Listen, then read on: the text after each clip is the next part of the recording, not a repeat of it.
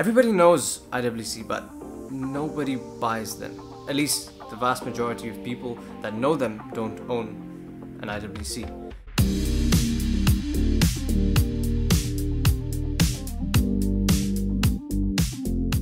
Now let's figure out why IWC isn't mainstream yet. Quick thanks to Ken Watches, their watch dealer in Hong Kong. They let me get hands-on with this piece. They've got 4 stores in Hong Kong. Check them out. Now I'm going to quickly share my impressions of this IWC Pilot chronograph, how it wears, what I think of the watch, and then we're going to get on to the bigger question of why IWC isn't mainstream and why no one buys IWC.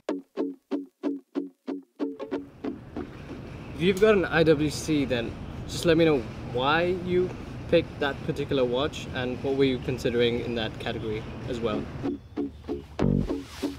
So this piece is the IWC Pilot chronograph reference 3717-01. It's a 42mm piece, and if you looked at the dial layout, you probably already figured out that it's got the Vacheron 7750 in it. I picked this watch to do this video because it's probably my favorite IWC that I've seen thus far. But it's my favorite because this to me is nearly perfectly dimensioned. So how does the watch wear? The watch wears really well. That's the reason I like it. This is 42mm, but it doesn't wear larger than 42mm. Most IWC watches tend to wear larger than their claimed case diameter, mainly because of their lugs. Their lugs are huge, and the lug-to-lug distance is far more important in wearability than the actual case diameter. But this one, I think it wears true to size. Let's go to the ocean front and continue this video.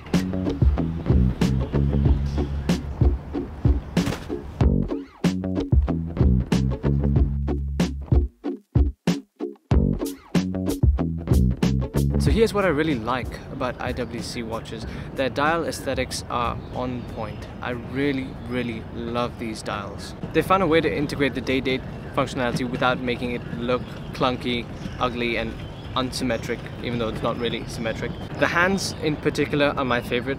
They're really sharp and they've got crisp lume. I love these hands. Even in the sub-dials, I just like the shape of them, and they go so well together. I do think the hands are the best part. They're much cooler to me than Rolex, Omega and all the other competitors. I think IWC really nails the hands, especially in the Flieger aesthetic. Additionally, the AR coating, fantastic. Zinn, IWC, Breitling, they do AR coating so damn well. Sometimes it really doesn't feel like there's a glass between the dial and the atmosphere. So on the wrist, the watch wears rather well and unobtrusively, mainly because of the dimensions that I mentioned. It does not wear excessively large thanks to the lugs. There's also a bird right here that's checking me out.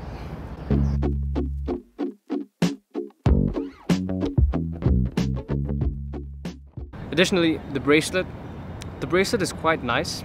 I really like these links. I like how they're so small. It gives it a lot of character. The clasp also has a nice finishing. Even though this is an older watch, 2008, 2010, the bracelet is quite substantial. Most watches 10, 15 years ago, they really lacked, particularly in the bracelet department. This doesn't. What's nice is the way it integrates with the lugs. It doesn't seem like the watch was particularly designed to be on a bracelet or on a strap. It looks like it can do both reasonably well.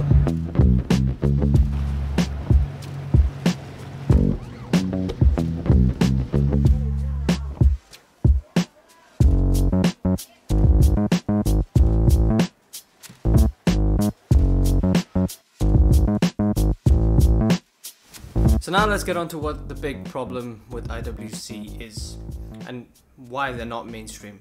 Well, there's 3 reasons: dimensions, redundancy, and identity. Dimensions wise, most IWC watches are big. They're pilot watches at their core. Most of their lineup is pilot watches, Fliegers.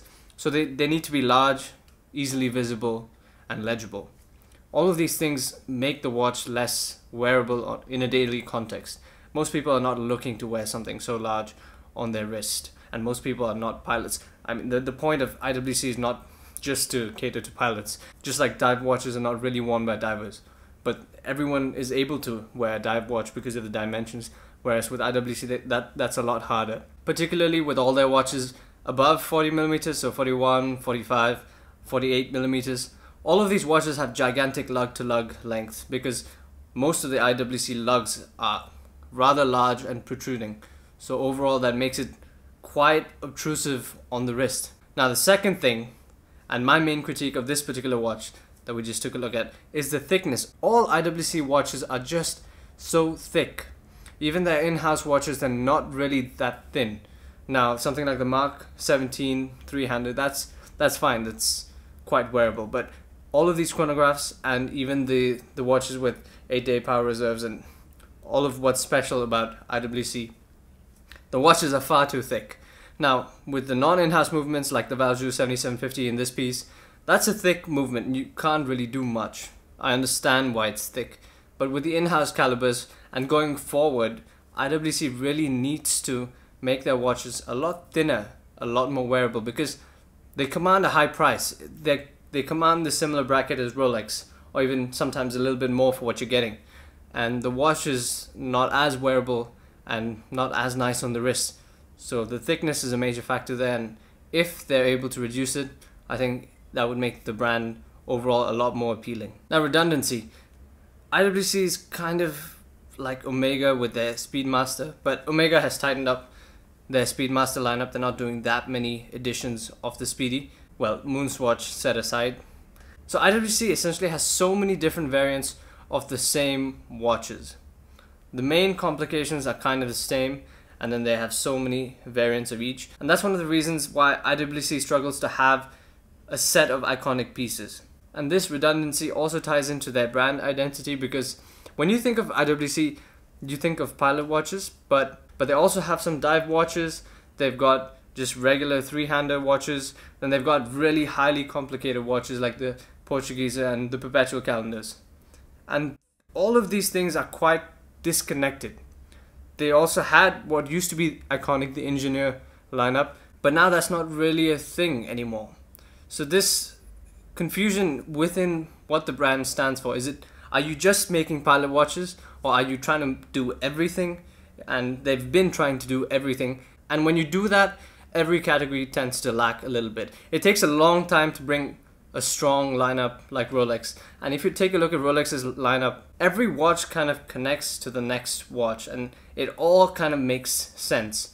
But that's been refined over so long, and they've been very careful about not releasing too many models without too much thought behind each. So I do think instead of having this disenfranchised approach to just creating different types of watches, they really need to consider all of their watches under one identity, and they need some way to link each watch to the next watch. Kind of like what Apple does with their product lineup. Every $100 more, you get something slightly better. So I do think if IWC were to correct all these things, and I think they're making a conscious effort, particularly as of 2022, we can see the brand become mainstream rather soon. It really depends on how they carry out the plan. If you like this video, you like the other videos. See you there. Cheers.